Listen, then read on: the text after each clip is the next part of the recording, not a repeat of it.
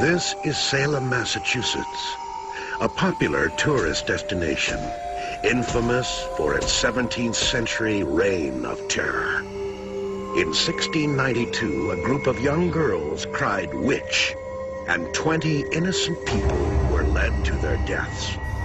Now the town of Salem is home to thousands of real witches, and a dark, shameful mystery that's never been solved.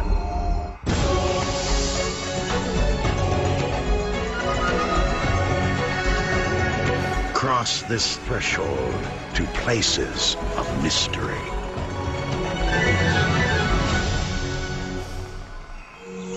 Tucked away on the New England coastline just north of Boston is one of the most mysterious places in America, Salem, Massachusetts. At first glance, it seems just like another tourist town, with its quaint seaport and charming old buildings on cobblestone streets. But take a closer look. There's something special about Salem. It's a haven for witches. Laurie Cabot is the official witch of the modern-day Salem. Witches from all over the world come and join with us. So it's not just our energy here. It is the witches of the world. Even non-witches, like Allison DeMario, Director of Education at the Salem Witch Museum, feel that Salem is unlike any other place on Earth. I think it's got a lot of power. There's a lot going on here, and I don't know if I've ever felt any mystical experience here, but I think it's not an ordinary city. But that power comes from a mysterious tragedy. This is the site of the Salem witch trials, one of the darkest passages in American history. The trials inspired numerous books, plays, and movies, including the 1972 film 3 Sovereigns for Sarah. 300 years ago, 19 innocent people met death at the end of a rope, while another man's life was literally crushed from his body, all because of the accusations of a group of young girls. What led to these lies? Why did the townspeople murder their friends and neighbors? And why is Salem, even today, a witch's brew of magic and mystery? Salem has yet to give up her secrets. To look for answers, one must travel back to 1692, when fear and hysteria ruled Salem for 10 terrifying months. The town was populated by Puritans, a strict Protestant sect. They very much believed in the existence of Satan, his power, his determination to overcome God. Their little community was founded on God's approval. If for any reason God abandoned them, they'd be totally lost. So the idea of a person signing a pact with the devil and going over to the devil's side was terrifying to them. Today we know that witchcraft, also called Wicca, is a nature-based religion that has nothing to do with worshiping the devil. But for centuries, many people thought otherwise. To the Puritans, witches were Satanists who received special privileges, such as long life in exchange for their service. Several men were 82 years old. Rebecca Nurse, one of the victims, was 72. Was this fear of witchcraft entirely unwarranted, or did a secret society of devil worshippers really exist? British law, which governed Salem as well as the rest of colonial America, took satanic threats seriously. The punishment for practicing witchcraft? Death by hanging. It was in this atmosphere of paranoia and superstition that both and niece of Reverend Samuel Parris, the town's minister, began to behave in a bizarre manner. These girls started having all sorts of fits, similar to epilepsy, but different. Richard Trask is the chief archivist at the Essex Peabody Museum, where many of the witch trial artifacts are housed. They would contort themselves. They would fall down. They would rush into the fireplace as if to burn themselves up. They would cry of all sorts of things sticking in their body and whatever. Other girls in the village started acting the same way, and the townspeople demanded an explanation. In the 1600s, there was only one place to look for answers to the unexplainable, the supernatural world. So the idea started circulating in the neighborhood that maybe this had something to do with witchcraft. Town leaders became convinced that the specters or spirits of Satan worshippers were attacking the girls, and absolute evil was about to crush the entire community. The only way to survive was to find and destroy the witches who were afflicting the girls. The little girls finally, after much persuasion and coercion, I'm sure, named 3 names. Those 3 women were brought in for questioning. 2 of them denied anything to do with the practice of witchcraft, but the 3rd, very interestingly, confessed to practicing witchcraft. That woman was Tituba, a slave from Barbados who was owned by the Reverend Paris. She confessed that, in fact, a black man who had come to the parsonage, not able to be seen by anyone except the children and her, had told her specifically to afflict the children, to hurt the children and maybe even kill the children. She said, yes, I have afflicted them. These other 2 women have also, and there are several others as yet unknown to you who are also doing afflicting. The magistrates believed her. They threw her and the other 2 women in jail, and the girls, instead of getting better, actually got worse. Why did Tituba make up this story? Some historians believe she was coerced by her master, Reverend Paris. Tituba's confession transformed the investigation into a feeding frenzy of accusations, which led to the travesty of justice known as the Salem Witch Trials. Physical evidence of witchcraft was hard to find, so the court relied on a 17th century legal concept known as spectral evidence. Spectral evidence is invisible. For example, a townsperson in Salem Village could say, the specter or the ghost of Bridget Bishop came to me in the night and said she was going to harm me, and said she was going to make my children ill and torment me. Now, if you say that on a piece of paper, on a complaint, and sign it, that's evidence. Now, Bridget Bishop could say, I never did. What do you mean? It was in my house. Of course I never did that. But spectral evidence was impossible to disprove. The other thing that many of the ministers and magistrates believed was the idea that God would never allow an innocent person's specter to be seen to hurt someone. Therefore, if your specter was hurting someone and that person testified against you, automatically you were guilty. Those accused of witchcraft had only 2 options: confess to the crime or die. Over the 8 months of the witchcraft proceedings, something like about 200 people were accused of practicing witchcraft. Of that group, at least 50 confessed that they were witches. They had terrible pressures being exerted upon them to confess.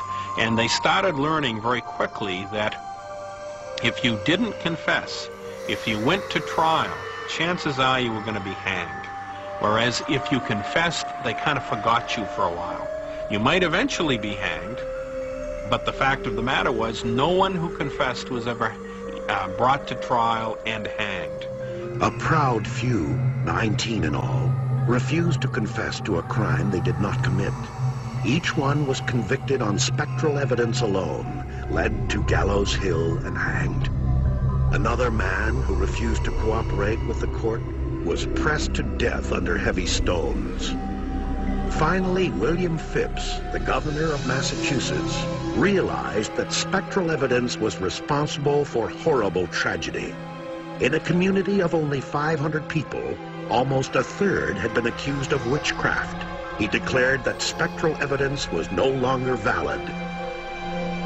The Salem witch trials were over after 10 months of terror. But for 3 centuries, the cause of the girls' strange behavior has remained a mystery. Why did they do it? Stay tuned. Salem, Massachusetts. A mysterious town with shameful secrets and a tragic past. In 1692, the Salem witch trials devastated the small community. Over 200 people accused, scores thrown in jail, and 20 innocent residents killed, all because a group of girls lied. The end of the trial off the beginning of the effort to understand how and why this could have happened. But 300 years later, the old questions remain unanswered, and new questions abound. Chief among them, what caused the girls to act possessed? What it was, we still don't know. They were acting strangely, and some meddling neighbors started looking into it a little bit more, and instead of stopping what was happening, they only encouraged it. And instead of separating the children from these strange things, they kept them gathered together, so they kind of fed upon one another.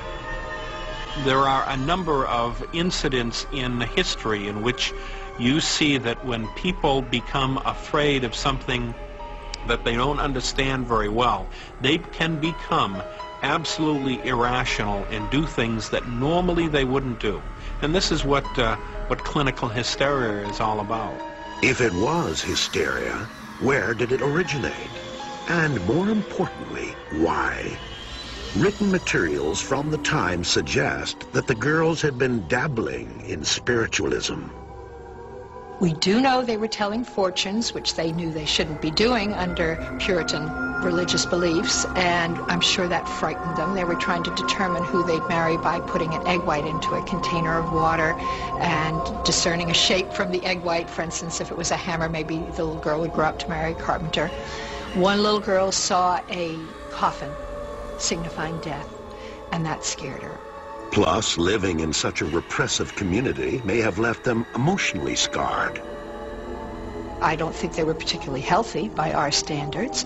They were living under a very fearful religious code. Certainly they were little girls. They were, bored probably, nervous. Little girls in groups, as you know, catch all the same symptoms from each other, whatever those symptoms happen to be. Even so, why didn't the girls stop the accusations and charades once they saw the deadly results? I personally think that once they started and they saw adults were going to pay attention to them and that adults were going to be arrested, the power of that and the shame if they had had to say, we made a mistake. Very difficult to do. One girl, Mary Warren, did try to do that, tried to say this wasn't right, and all the other girls turned on her and accused her of being a witch. However, there are those who believe that the girls' aberrant behavior was physiologically induced. There is a theory that they were eating ergot, which is a mold that grows on rye, and if the mold had gotten into the rye, which it might have done, and then the rye was made into bread, then you would have the effect of a hallucinogenic drug. Some people blame Tituba for the girls' actions. Did she fill the girls' heads with her own spiritual beliefs? Well, Tituba was not a witch. Tituba was Orisha, and they believed in spirit, and that's an African religion. And most religions have a history of mysticism. So she was teaching the children or telling tales of their sort of mythical experiences, and of course that came under their wrong definition of the word witch. And the girls, of course, got frightened by it or empowered by it. Salem's official witch is convinced the girls' strange behavior was firmly rooted in the secular world. I think it was a childish prank gone wild, because it was their way of, in puritanical times, children had no say whatsoever. And if people were then not good to them, it was a mystical way or a religious way of playing a prank, but I think it did get out of hand and well beyond what they expected. So was it repressed emotion that caused the girls to behave the way they did? Or was it hallucinogenic mold, an act of revenge, or a childish prank gone awry? Or maybe it was really Satanism that drove these girls to tell such dreadful lies. There is now evidence suggesting that some citizens of Salem were practicing the black arts. Deep in a wooded section of what used to be Salem Village is a granite boulder known as Witch Rock. In the 1980s, faint markings were discovered on one side. In the right light, a pentagram and other markings associated with Satanism can clearly be seen. Scientists from Harvard University examined samples of the pigment used to mark the rock. Their findings have intriguing implications. According to the scientists, the pigment dates back to the late 1600s. Was Satanism being practiced at the time of the Salem witch trials? And were any of the accused devil worshippers? No one knows for sure. Yet, one thing is certain. The spirits of both the victims and their accusers still haunt the town today.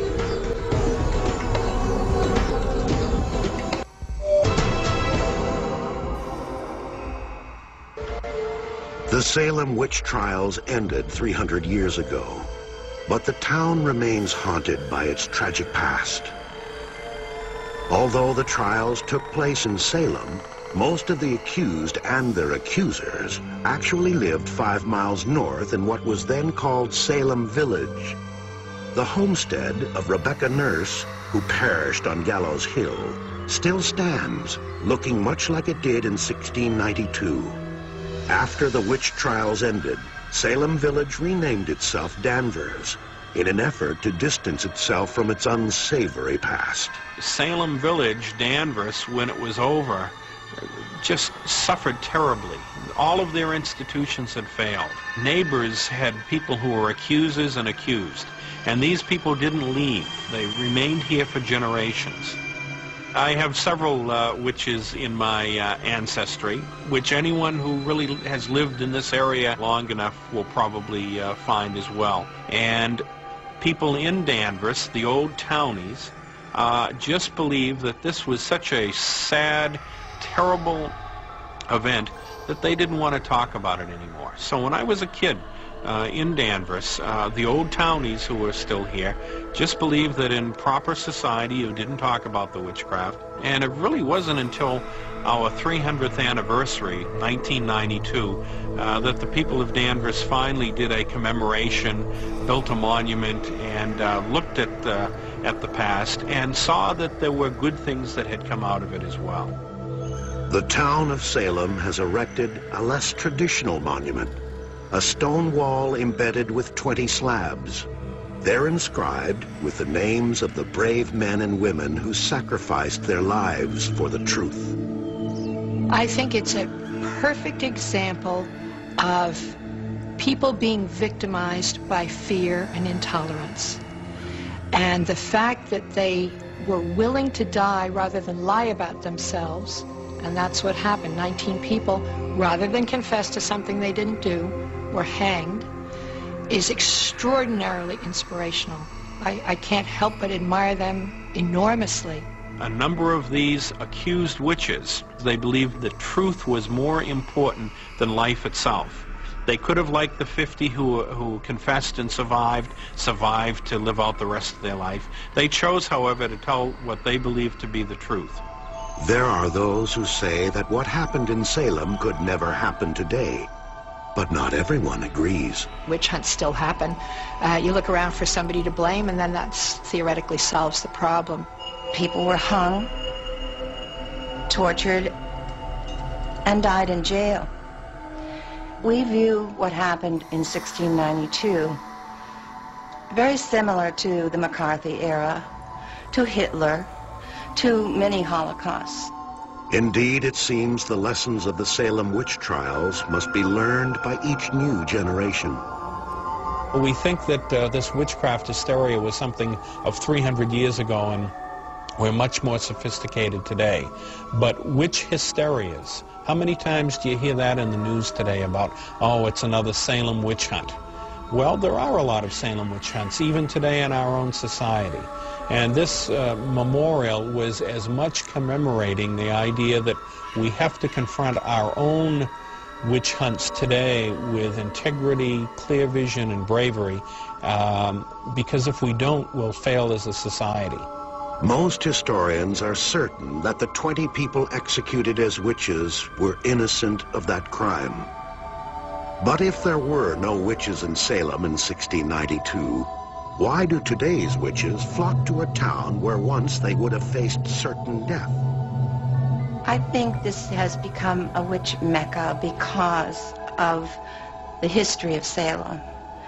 And now that we're here and can help explain it, it has become a place for witches to come and share their energy.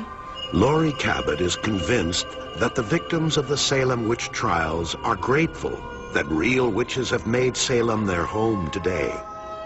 I think because we are here, there is an uplifting of the spirits of those people, because it's more defined as to what really happened.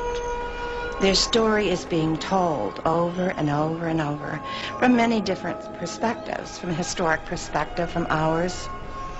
And I think it's a freedom of their spirit, and I think that it's made the place happy. The spirits of Salem's victims may have made peace with their fates, and their stories will never be forgotten. But the force that planted those seeds of terror remains buried in Salem's infamous past, and in the darkest recesses of the human heart.